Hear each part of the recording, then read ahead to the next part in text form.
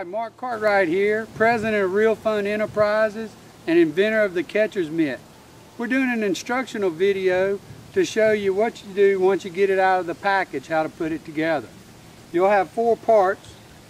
You'll have a bungee that you'll put in the eyelet of the sheath and the pliers. You'll have a reel with a clip on it that you have to put between the 2 halves of the sheath. Take your knife, open it up a little bit, slide it in,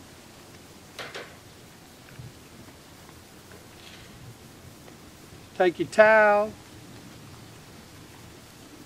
put over your belt,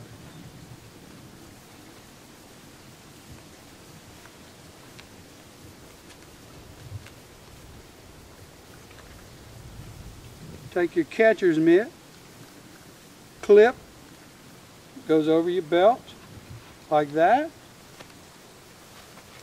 and you're ready to fish.